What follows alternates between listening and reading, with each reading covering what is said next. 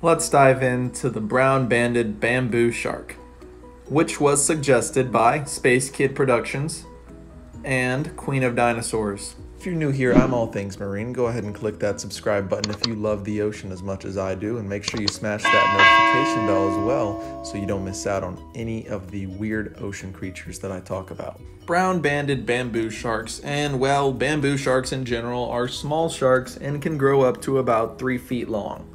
The brown-banded bamboo shark is found in tide pools and reefs and can actually survive out of water for up to half a day or 12 hours.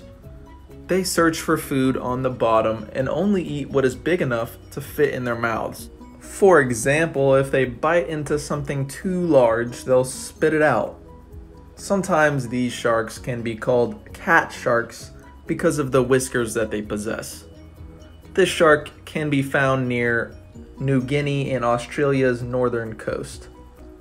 These sharks are very popular with aquarium owners and are seemingly easy to keep.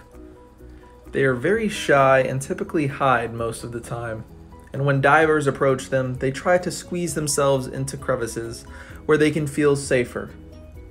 They are known to be nocturnal and mainly hunt crabs or small fish at night, and they tend to fall prey to larger sharks. They are listed as near threatened by the IUCN due to habitat destruction as a result of dynamite and cyanide fishing.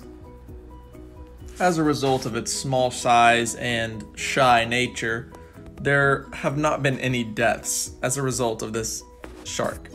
No humans have been seriously injured by this shark. However, if you do provoke it, it might bite you, but it would not be a serious bite. I hope you all enjoyed this video and stay tuned for more shark videos this week.